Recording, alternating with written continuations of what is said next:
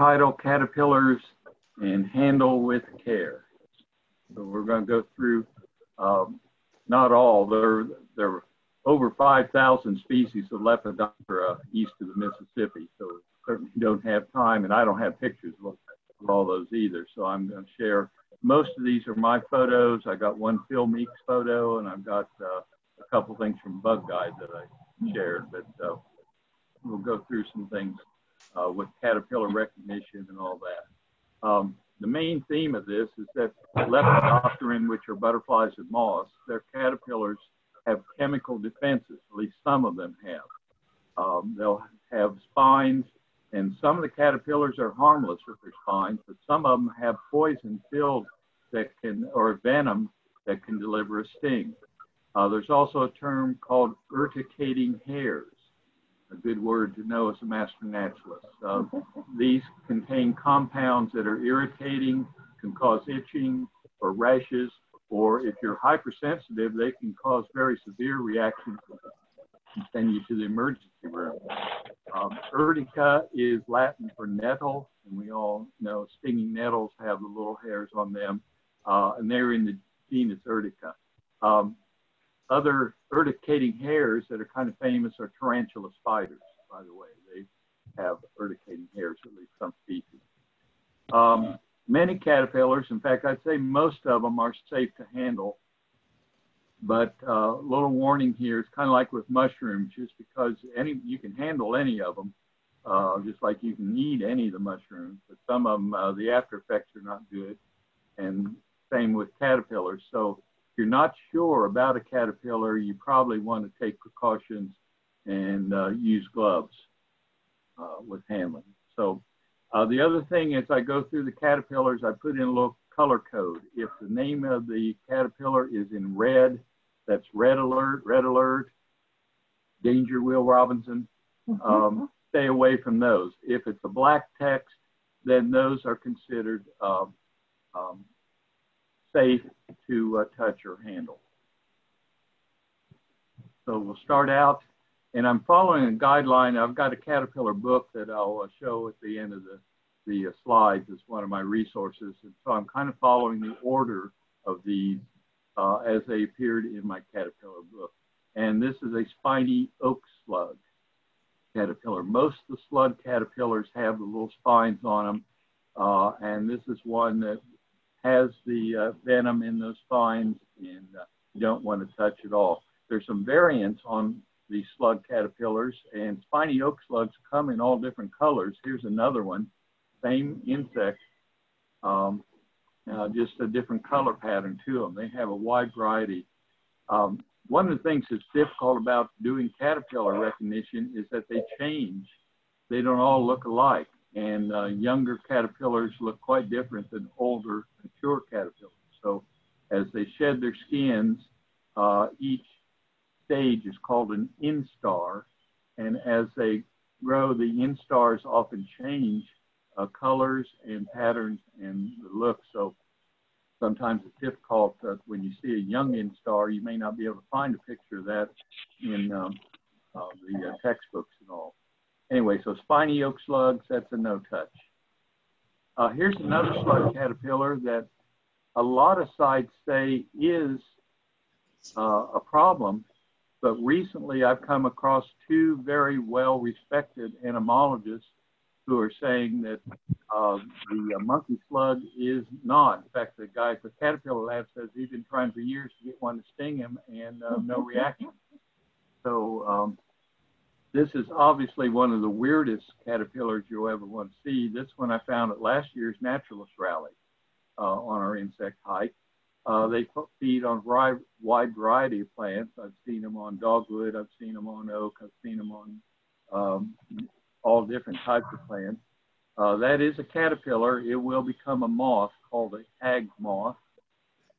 And they have the little hairiness to them that look like they might be urticating spines. But again, recent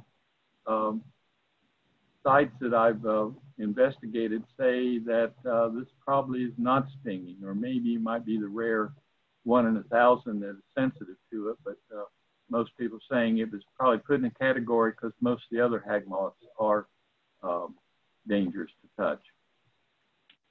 Years ago, I had one of these land on my windshield up at Mountain Empire. It dropped down from a tree and landed on my windshield. So this is a photo I took probably about 20 years ago of the underside of the monkey slug, which is looks like something from outer space, almost showing weird things.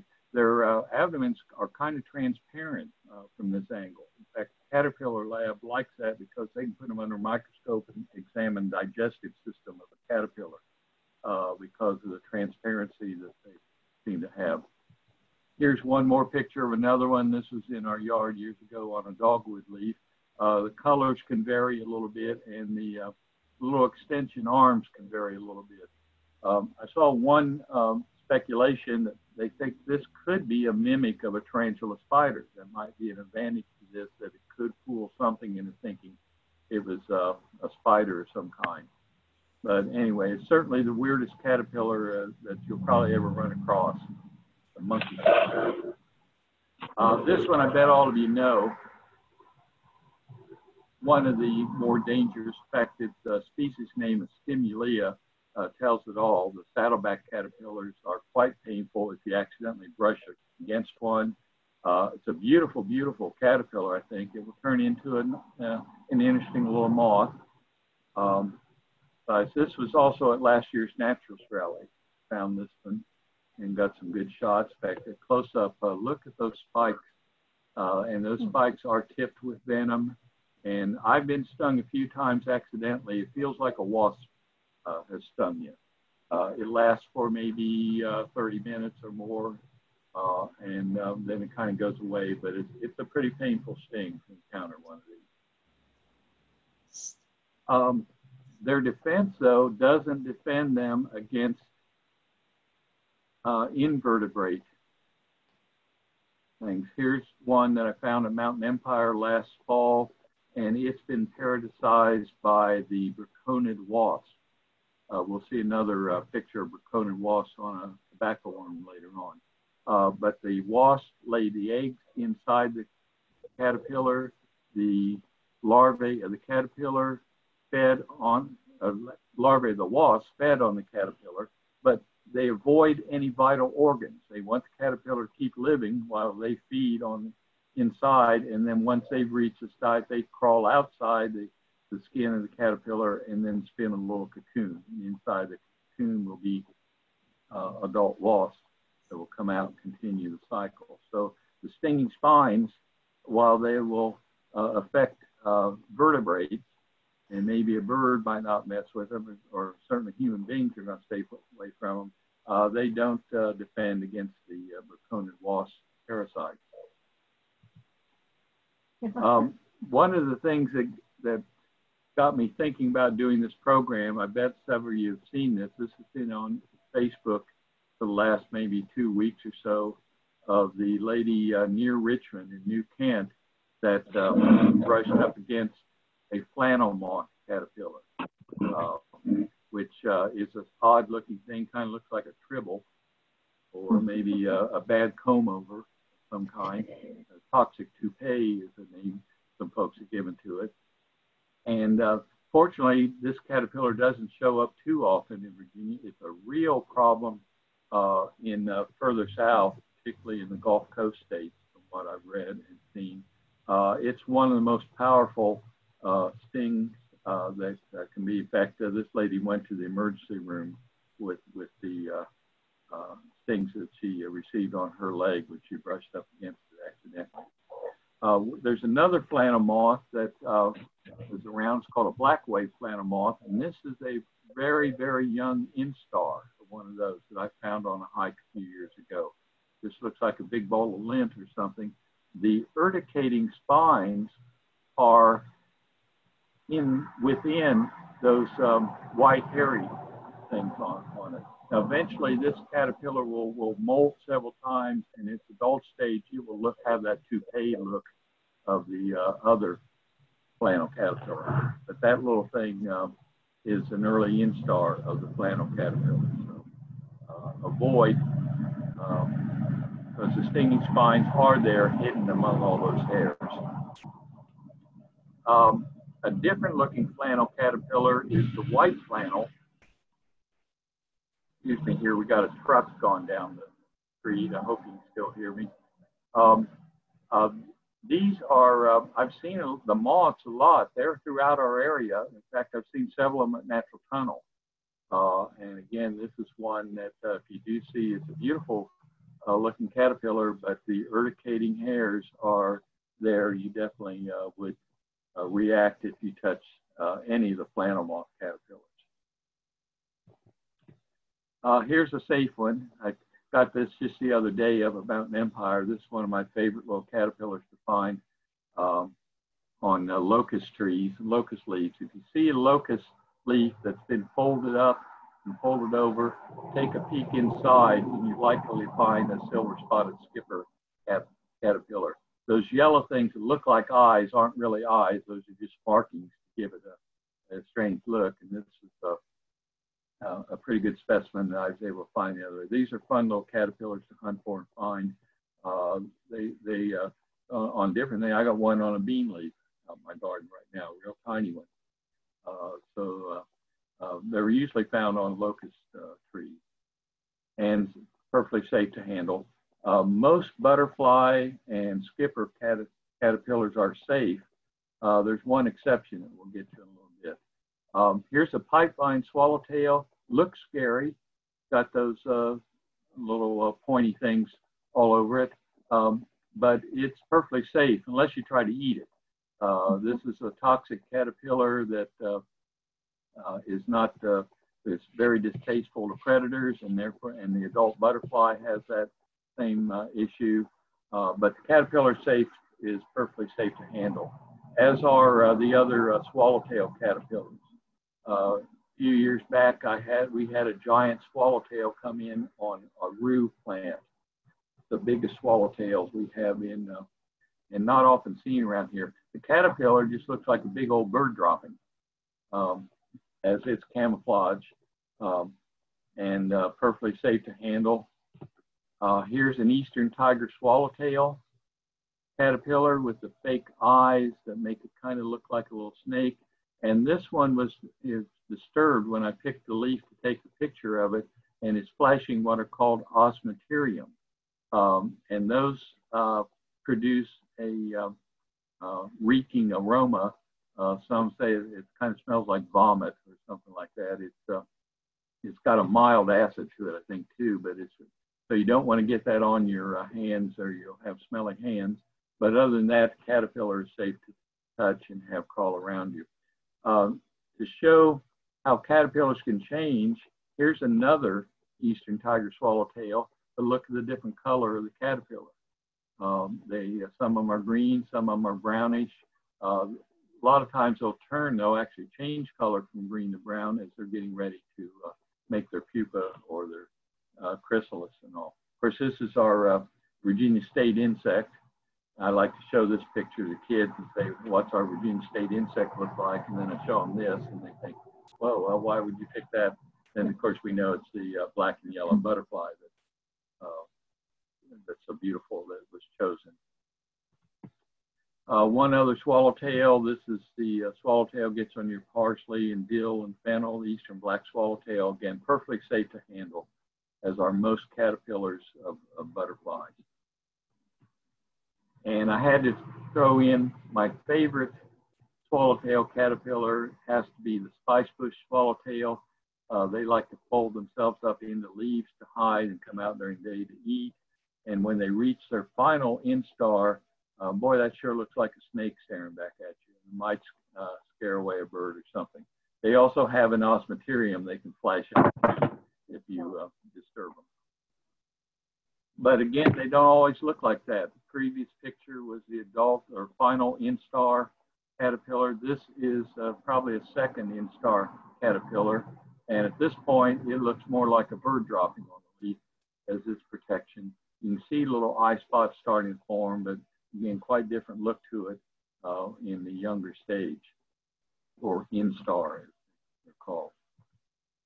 And one more spicebush swallowtail picture showing one with a chrysalis. I had 3 of them 2 years ago that I raised some caterpillars, and 2 of them, including the chrysalis there, made a butterfly, but that poor caterpillar there, unknowns to me, had been parasitized by a rather large wasp. It had one egg that was laid in it, and so it went ahead and made a chrysalis, but inside that chrysalis there was a little larva of a wasp that was feeding, and eventually, instead of a butterfly coming out of the chrysalis, there was a wasp that came out of there. So again, defenses that caterpillars have, the snake eyes might scare away a bird or might scare away a person from the caterpillar, but the parasitic wasp knew that that was good food for their young. Here's a spiny looking dude. This is a question mark caterpillar. We get a few of these in our yard from time to time. They feed on elm and a few other plants. Very spiny looking. You think, wow, I don't want to touch that. That would be, there's no poison or venom in those spines. Now, spines might tickle a little bit. They're kind of firm, so they might, you don't want to grab it tightly or anything like that, but there's no poison on those spines, perfectly safe to handle. This guy, however, and this is something I learned recently, I really wasn't aware of this. I haven't found these caterpillars. This is Phil Meek's photo. He had a treasure trove of morning cloak caterpillars in his yard this spring. He shared a chrysalis with me. It was very nice of him. But these do have some venom on the tips of their spine. And it's one of the few butterflies that I know of that you don't want to handle unless you're using gloves. Now, it might be that some people are more sensitive than others. So it could be that you could handle one and it wouldn't affect you. But it's the literature that I've found on Bug Guide, some other places, puts a warning on handling the morning cloak. And that's about the only butterfly I've come across that you'd have to be careful with. Variegated fritillary, beautiful, beautiful caterpillar, perfectly safe to handle. This is on a pansy plant or a Johnny jump up. They feed on the violets and pansies. They're, again, ominous looking, and you think with the colors that would warn you, but perfectly safe to handle. As is the great spangled fritillary. Again, spiny looking caterpillar there. These are very secretive. Hadn't been for Paxton discovering one while she was weeding a flower bed years ago. I've never seen one other than this particular one. They're notorious for hiding and staying, and they'll overwinter. They say if you've got areas of violets in your yard, be careful around them. You might have small caterpillars that are spending the winter in there that will come out in the spring and continue to feed and grow. So, but they are very secretive. They hide during the day and only come out at night to feed. Another butterfly that has spiny caterpillars are silvery checker spots. This butterfly looks a lot like a pearl crescent. They feed on things on the sunflower family and all, and they stay in groups for quite a while. As you can see, this group of young instars, probably second instar size caterpillars, are staying in a big group like that on a leaf. Here's a picture of probably third instar caterpillars. So eventually get a little bit bigger. But they are spiny, but again, no problems to handle.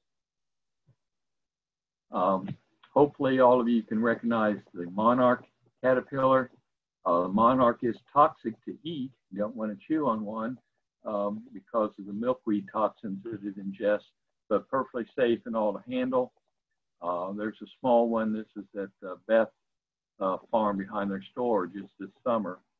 We found a few little caterpillars and I took that picture.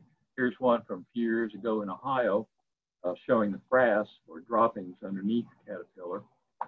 A good way to hunt for caterpillars sometimes is to look for the frass or droppings. You'll often see that before you'll see the caterpillar.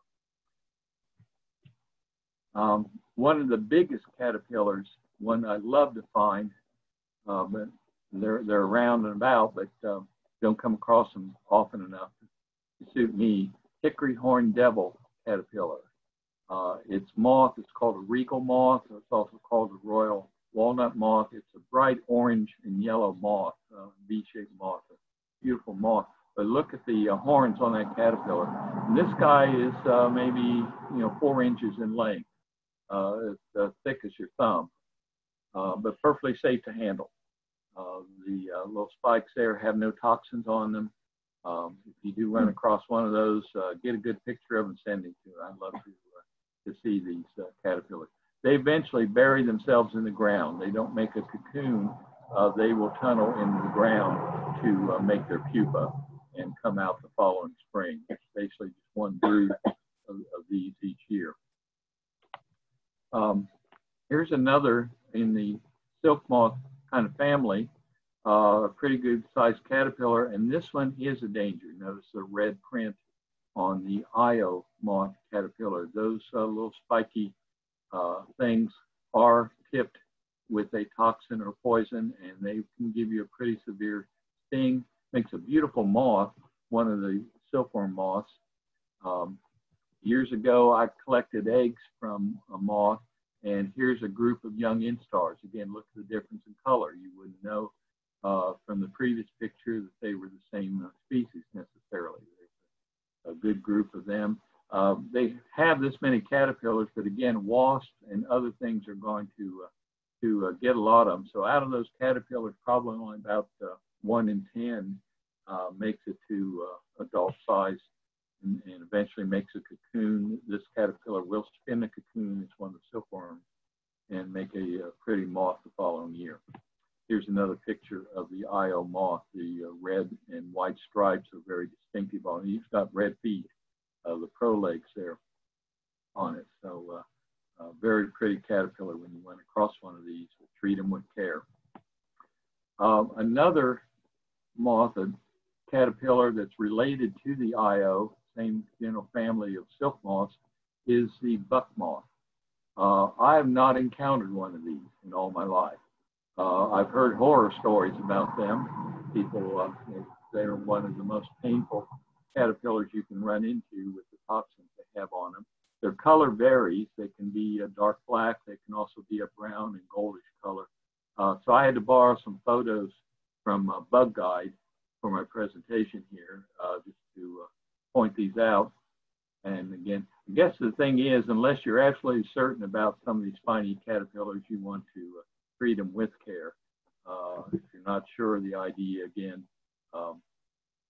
is probably to be best to be cautious, unless you want to be one of those folks that get stung on purpose to see how much it hurts. You see those guys on Facebook here so often doing that.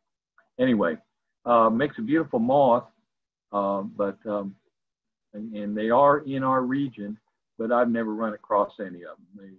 They're primarily found on oak as their food source.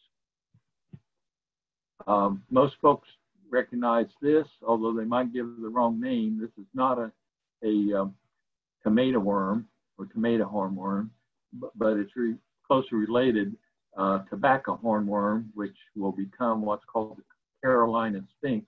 In fact, there are 2 hornworms that feed on tomatoes. One is the tomato worm, which has a black horn. The Carolina sphinx, tobacco hornworm are the most common ones that I see. I haven't seen a true tomato worm in years and years anywhere, but the tobacco hornworm is around. And this one, again, is not going to make a moth because it has been parasitized by a braconid wasp. In fact, the species is Cotesia congregata, and those are the cocoons. Those are not eggs. A lot of people think those are eggs on the outside of the caterpillar. No, the eggs were laid inside. The larvae of the wasp fed inside the caterpillar, and then when they're done feeding, they crawl outside and form the little cocoon. The caterpillar is still alive, but it's kind of in a zombie state. The wasp injects some chemicals in there to kind of turn the caterpillar into a poor zombie, so they can survive. The wasp will, but the caterpillar won't become a moth. This is another sphinx moth. I just threw it in because I thought it's a cool looking caterpillar. It's a pretty good size. It's not quite as big as a tomato worm, but almost as big. It's a Pandora sphinx moth that feeds on grapevine and also Virginia creeper. And came across one of these along the Greenbelt years ago. I think it's just an extremely cool looking caterpillar, and it's a beautiful moth. It's one of the more beautiful sphinx moths that it will become eventually. But perfectly safe to handle. Last year's Naturalist rally, these are dropping out of the trees on where Paxton and I guess Elizabeth, you were painting gourds and all, I think, there at the rally. This is a red-humped oakworm, safe to handle, neat-looking caterpillar. They probably, after they fall down the ground, they're probably going to crawl off someplace to make their pupa in leaf litter and all. That's a nifty caterpillar that we found at last year's Naturalist rally. Here's one in red. Danger, danger, the American dagger moth. This is on our fence years ago. They feed on a variety of hardwood trees. Had one feeding on redbud this year. This one, I think, had been feeding on our maple tree. They have a variety of colors, and those little hairs do have some chemicals on them that will cause a rash or an itch. They won't really sting so much, but it's more like a little a rash that can be developed. And some people are sensitive. I've had them crawl on me and I've never had a problem, but other folks will say they can cause an allergic reaction. So that's one to be careful of. It's very, very pretty caterpillar. That's cool. I found it. Years ago, again, the urticating hairs did not protect it from this immature Chinese mantis, who's devouring one on a aluminum drain pipe there that had on our garage. I came across this gruesome scene. What the mantis is doing is when they catch a caterpillar, sometimes the insides, the innards of the caterpillar contain some toxins. And so they will drain the caterpillar sometimes to get those toxins out of their digestive system. And that's what evidently this one is doing here. One of my grosser pictures, I guess. But again, amazing things you see in nature and insects and all. Here's another dagger moth. Most of the dagger moths that I've researched are stated as having urticating hairs. This one, I don't know. I didn't find any specific references about it, but I found references for other dagger moths. And so I'm putting this one in red. I'm going to be careful with it. We're renaming this one. The species name, the common name was not maple dagger moth, but entomologists now are trying to promote the use of the maple dagger moth for its name rather than the original species name that this one was given. Tussock moths, true tussock moths. There are two species that are very common around here. There are several species, but the ones I see most often are this one, the definite tussock, which has urticating hairs. Again, it produces a rash if you're sensitive to it. Very pretty. It's got the toothbrush, the 4 brushes on that. The true tussock caterpillars have these. There's another group of caterpillars called tussocks, but they aren't really tussocks. They're in a different family. But this is the definite tussock. And this one is the most common tussock that we'll find around here. It's got a noisy blue jay. I don't know if you can hear that or not. White marked tussock has the red head or orangish head, and also notice the red dots on the lower part of the abdomen. That distinguishes it from the other tussock that we saw. And it's got those 4 toothbrushes there. And the hairy, very hairy caterpillar. And as a kid, I had these crawl on me and never got a reaction to them. Again, some people can be very sensitive to them. So you want to be careful when you run into one of these. Woolly bears or woolly worms is the Isabella tiger moth. I think most of you know you can handle these guys. In fact, they even have woolly bear races in some places around. Their spines are kind of stiff. They might tickle a little bit, but no poisons on them, no toxins to worry about. In fact, there's a point I had one on my hand. Notice it's dropping off some of those hairs, but again, no toxins or anything to worry about that. That bird is really squawking behind you. Here's one that looks dangerous, and I'm not exactly sure about it. I couldn't find any references to this being a problem, so I've got it in black. But it's one of those that when I run across them, I've always been careful with them. I've never handled one myself, but as far as I know, it's probably safe. It's one of the tiger moth caterpillars. Here's another tiger moth called the yellow bear. Looks like it might be a problem, but as far as I can tell from research, does not cause any stinging reactions, like the name Virginian tiger moth or yellow woolly bear. These you see all over the place nowadays, fall webworm nests. I don't know why they're called, well, I guess they're called fall webworms because you see them mostly in the fall, but you can see these in May, in the spring. There just aren't as many of them around. Don't confuse this with tent caterpillars. Tent caterpillars are only in the spring and make their nests in the crotch of trees, where fall webworm nests envelop the leaves at the ends of branches. And there's a nest of one. When they're small instars, they stay inside the nest. When they get big, they leave the nest and go crawling all different directions. They just spread themselves all over the place. They can feed on a whole big variety of plants and all. And so this is a fall webworm. You see this a lot nowadays. The insect site, someone's posting these 2 or 3 times a day. I'll see this caterpillar come up saying, "What is it? What is it?" It's a pretty caterpillar, and they're perfectly safe to handle. No problems with fall webworms. Of course, their protection is supposed to be their web. This May, I came across a web up at Mountain Empire and found this ground crab spider that was really pigging out. She, I guess, was having a feast because that web didn't stop her from getting and feeding on the caterpillars that were inside. I've also read that there are wasps that can penetrate the webbing and get in there and lay their parasitic eggs. So while the webbing might deter vertebrate animals from getting in, the invertebrates have still found ways to get to these caterpillars. Giant leopard moth is one of the cool, neat caterpillars. This one's rolled itself into a ball. When they do that, you can see the distinctive red markings. You'd think that would mean danger, but no, they're not. There's no poison on these barbs. They are pretty stiff barbs. They will tickle you a little bit when you have one in your hand, but no toxicity there. Makes a beautiful leopard moth. It's a white moth with black leopard spots. And this caterpillar actually lives through the winter and hibernates and doesn't make its cocoon until the spring. It will come out and continue feeding.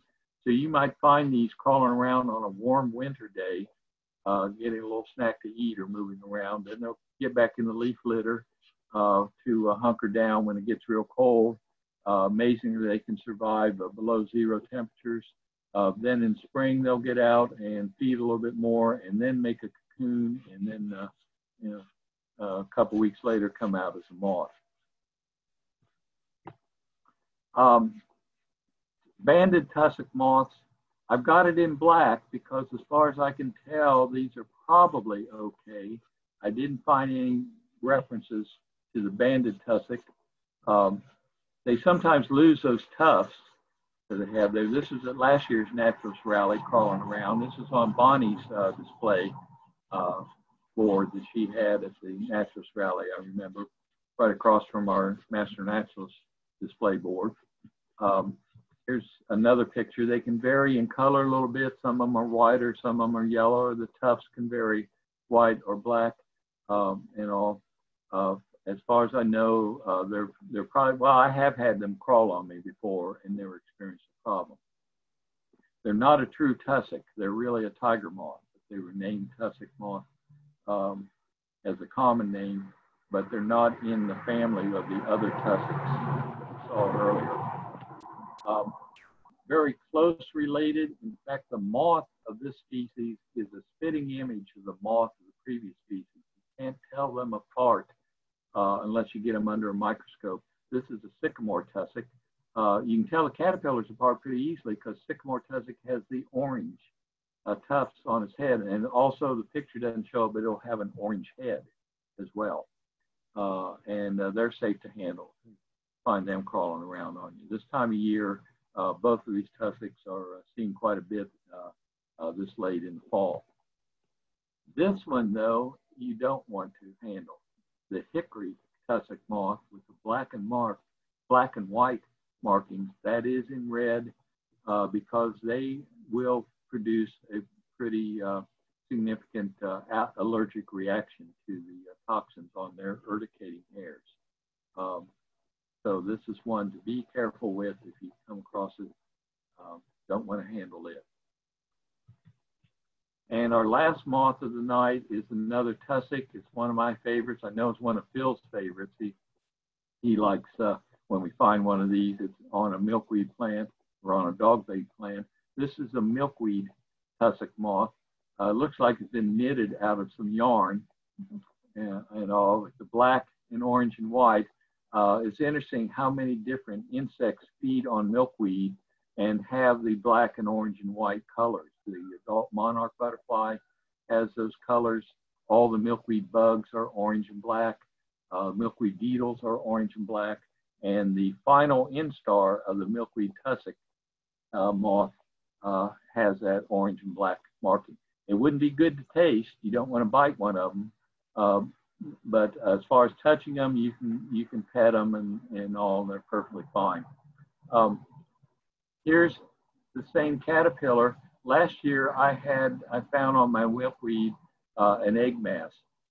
And so I was able to get pictures of all the different instars of them. And I'll share this is the second instar of the caterpillars. Again, they're fuzzy, but you wouldn't guess just seeing those caterpillars that it's the same caterpillar as the adult. Again, it shows you how they change as they molt their skins and all. Also the big group. When they got about this size, I found a whole bunch of paper wasps coming in and picking them off one by one. So while it looks like there are dozens and dozens and dozens of caterpillars, I probably only had about 7 or 8 that made it to adult size last year because of the predators. A bird might get them, but mostly I was seeing paper wasps. They love caterpillars to put in their paper wasp nests. The wasps don't eat the caterpillars, but their young feed on them. That's why it's good to have paper wasps if you're a gardener around. They'll get your cabbage worms and some other things. Anyway, that's my final picture here. Here's a nice little pair of the milkweed tussock moths. Don't you just want to pet those little guys? They look so soft and cute there. Again, looks like someone just took some yarn and knitted them up like that. So perfectly safe to handle. If you do find them, very good. You can look for them on milkweed plants. There might still be a few around this late in the year. Oops, going the wrong way there. Always like to share some resources. The best guide for caterpillars that I know of right now is the Caterpillars in North America. It's a Princeton field guide by David Wagner. I've shared on our Master Naturalist site, occasionally I'll share something from the Caterpillar Lab. That's a nonprofit up in New England. And they post almost daily things about caterpillars and some live Facebook things. You don't follow them, but if you like caterpillars and all, I recommend you look them up on Facebook.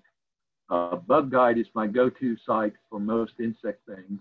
Again, so just Google Bug Guide if you're looking up, trying to identify any kind of insect or spider for that matter. And there's a Facebook group that I joined that they post cool pictures of butterfly and moth caterpillars. And there are a couple folks on that site that are really, really good. I hardly see anybody stump them with a caterpillar. And again, when you think that just east of the Mississippi, eastern United States, you're talking about 5,000 or more different species of caterpillars you might run into. no one, I don't think, knows all of them, but it's a good site to find out things about caterpillars. So any questions at this point, or to wrap things up? Anybody want to unmute or type in a question that Phil can read to me if someone puts in a question? I'm not hearing much, or I can't see the text box in this view on here. I'm going to stop my share at this point. Okay, now Chris, yeah. this is Linda Hubbard, and I'll ask the stupid question. What is instar? I've heard you label most of these. Yeah, instars is the term used for each molt of a caterpillar.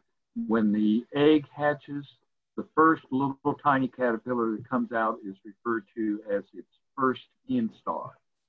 And they'll eat and eat and eat until they can't eat anymore because their skin, their outer skin can only hold so much. So they have to molt out of that skin and shed their skin and come out as a new caterpillar, and that would be the second instar. And then it would continue. Most caterpillar species of Lepidoptera usually go through 4, maybe 5 instars as they develop. And again, as I pointed out, one instar from another may not look alike. Now, monarchs all pretty much look alike. Each little instar has pretty much the same little striping and colors, but many other caterpillars, the young instars don't look anything at all like the last instar caterpillar. And that's the one you usually see in a textbook, is that last instar.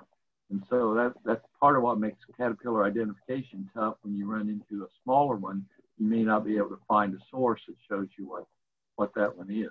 So that's a good question, Linda. Very good question. Thank you. Anything else about caterpillars? Yeah, about 45 minutes or so, I guess. Okay, so that's what I was kind of aiming for. I didn't want to get carried away with too many things. So hopefully that will get you thinking about as you run across some things. Again, my warning is just be careful, especially with children and all. You know, that it might be safe, it might not be reactive to it, but there are some cases where a caterpillar can put you in the emergency room if you're extremely sensitive to the species. Okay, I'm going to share my screen again.